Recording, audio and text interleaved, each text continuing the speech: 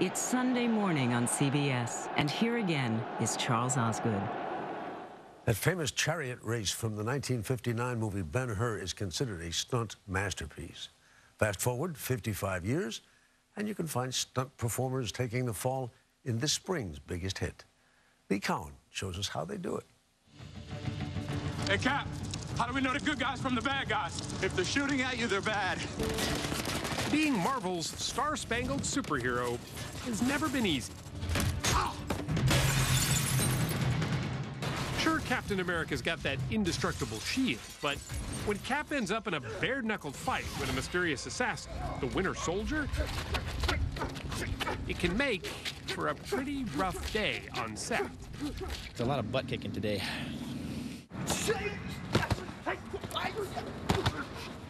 Action movies have action for a reason.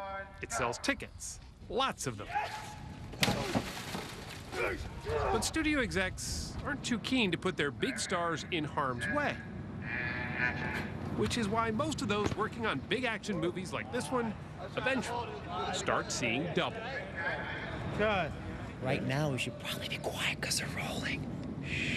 That's Sam Hargrave. He spends his time on the sidelines until the action gets a bit too rough for Captain America's Chris Evans.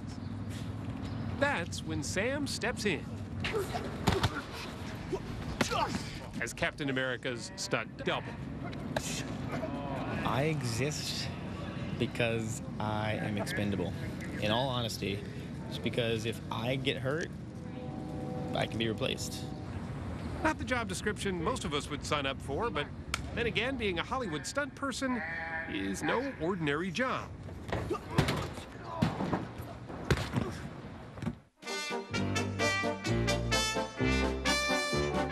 Stunts have been around as long as there have been cameras and film, giving audiences the thrills that kept them coming back for more. When you see Harold Lloyd dangling off that clock, that's really him, and he's really hanging there. Film historian Leonard Maltin says stunt work didn't actually start as a profession. The assistant director used to go to the front gate in the morning and would say, "You, can you ride a horse?" And if you said yes, you want to make $5? Sure. In the early days of silent films, actors like Buster Keaton thought that stunts were just part of the job. He once broke his neck landing on a railroad track and didn't know he had done it. Got up and did more? Yeah. Years later, a doctor doing an x-ray said, "When did you break your neck?" And he said, "I never broke my neck." He said, "Yes, you did." But then came a rodeo cowboy named Yakima Canutt.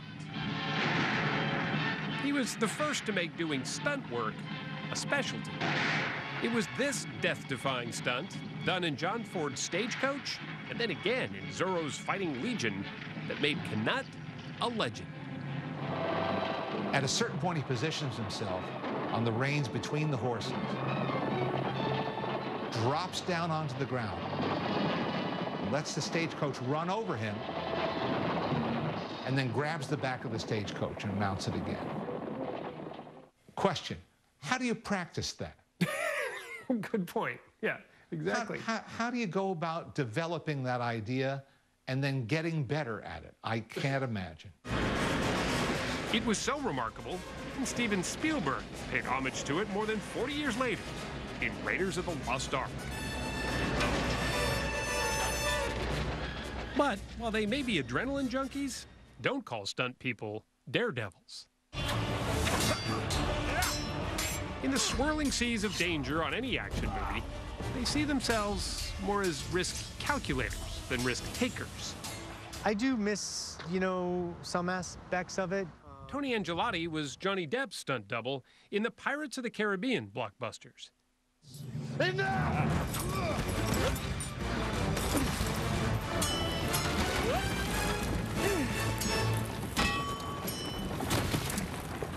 But he knows all too well just how things can go horribly wrong. The sequence was him running out of the cannibal village, pole vaulting across the ravine and landing on the other side. The skewer causes him to go off balance, and he falls into the ravine. And he's supposed to unravel like a yo-yo. This is video of Tony rehearsing that stunt, some 80 feet in the air. I basically counted down 3, 2, 1, go. 3, 2, 1. But instead of unraveling, I go into a free fall. Go! Oh, yeah! No! And then they hit the brakes on the descender, and I spun like a top. Oh, yeah! No! Oh my God! Oh! Get me down! It was just the centrifugal force of you The just... centrifugal force literally ripped my pelvis apart. Miraculously, Tony went back to work, but he was never the same. I basically said, you know, this is what I do and this is what I love, and I, won't let this defeat me. The job of keeping everyone safe falls to the stunt coordinator. This is the knee where he follows him back. He'll be closer now. And on Captain America, the Winter Soldier, the job falls to Tommy Harper. We have been working on this fight scene literally for 4 months. You got to be out a little bit more. You got to come forward a bit. Today, he's rigging a scene called a ratchet. You'll just feel it. Just lean into it and just ride it. Not too much, you know. It's a cable attached to a harness that helps a stunt person fly through the air. Good? All right, ready? Count it off. 3, 2, 1, go! 3, 2, 1, go! We did one the other day with Sam Hargrave, our Captain America double. Go! We flew him 40 feet into the windshield of a car. Go! For Sam Hargrave, hitting hard like that is what he gets paid to do.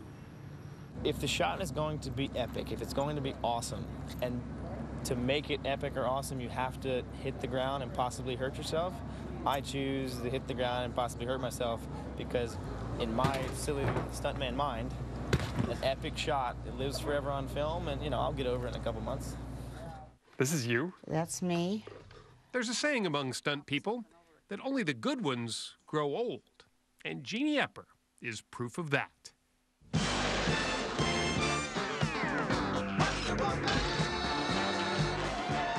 Epper was Linda Carter's stunt double on Wonder Woman back in the 70s.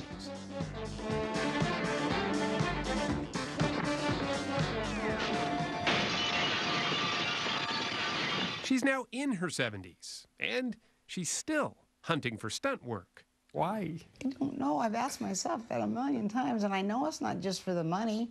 I mean, we do make good money, but... You love it. I love it. It's where I'm the most alive. We first met Jeannie back in 1979 on the set of Wonder Woman as she prepared for this. What do you think? It's going to break you with the weight of my body anyway. Falling through a glass skylight.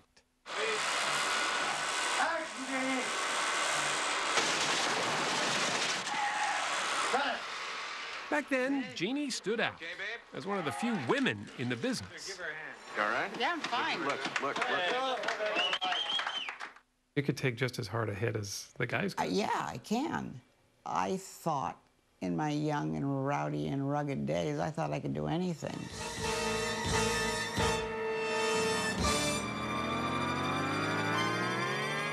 Looked like you could. Yeah. I just never thought I couldn't do it.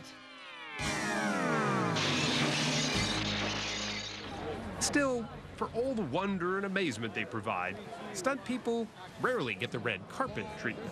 There's no Oscar for best stunt. But welcome to the 2013. There are the Taurus World Stunt Awards, one place where fancy gowns and Band-Aids go hand in hand. The Band-Aid actually is just covering up a little cut I got at work on Captain America 2. That's Heidi Moneymaker, Scarlett Johansson's stunt double in The Avengers. She won the Taurus Award last year for Best Fight. So many people here, so many wonderful people. We found Captain America's stunt double there too. And the Taurus goes to? And guess what? Sam Hargrave. Sam won for the hardest hit. Once again, bending a car with his body.